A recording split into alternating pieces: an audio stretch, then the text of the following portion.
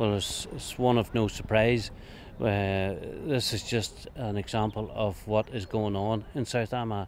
These terrorists need to be rooted out. We've been promised in the past that these people would be dealt with. They're not being dealt with. The resources are not given to the PSNA to go in after these people. These people need to be rounded up and taken out at the root and hunted down like the dogs that they are. Because if we don't, are we going to have another 35 years of blood running down through the streets of Newtownhamilton like we did in the past? This is the 34th time that this town has been blew up in this last 40 odd years. That's nearly a bomb a year. And they're telling us that everything's great, that we're living in a time of peace and nobody wants to go back to the dark old days. This is the dark old days, and the sooner they're waking up the better.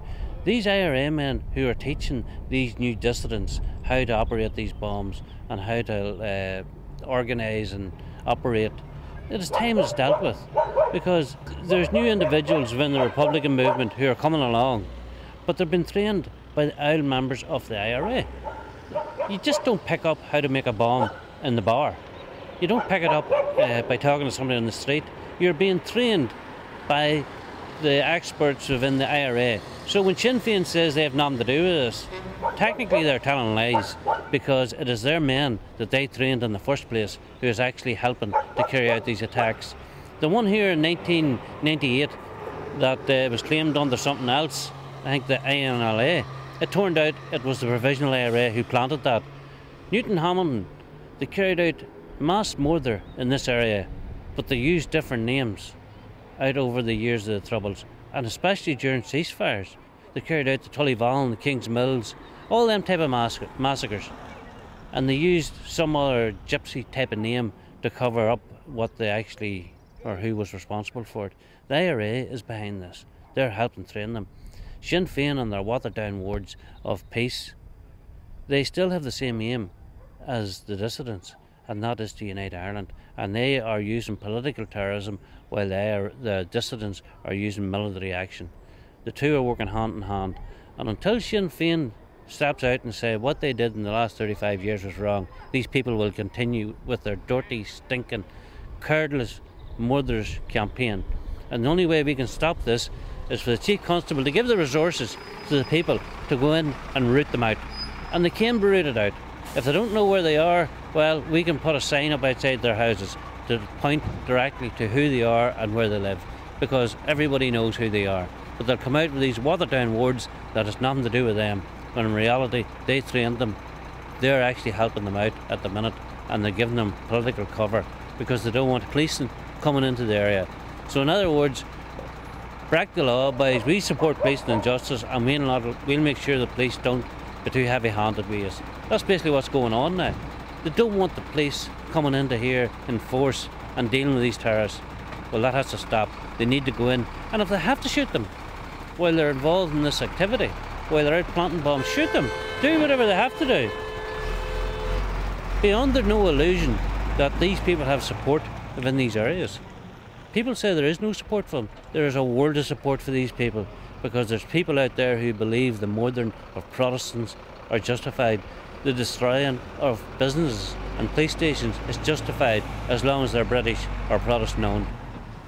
Listen, these people, especially in this area, this is a small knit community. The Republicans have passed down their trade from generation to generation, from family to family.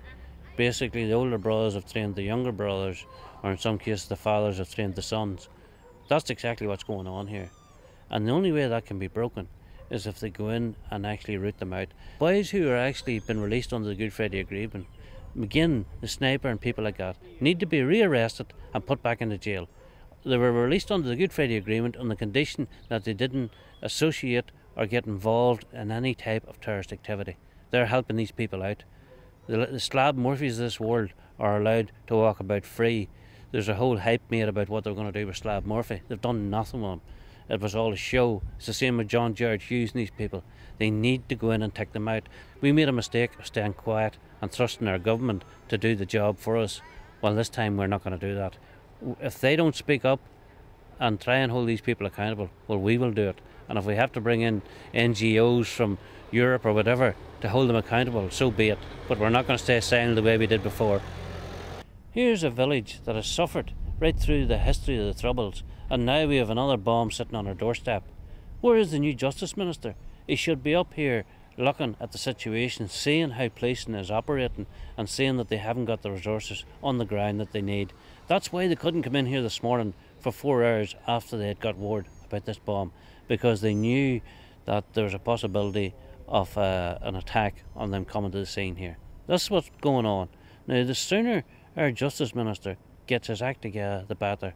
The law has to be enforced, and the sooner they put the police are on the ground and deal with these animals, the better. These people are no better than scum.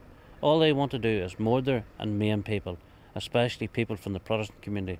But under no illusion, they will also murder Catholics. Not as far as I know.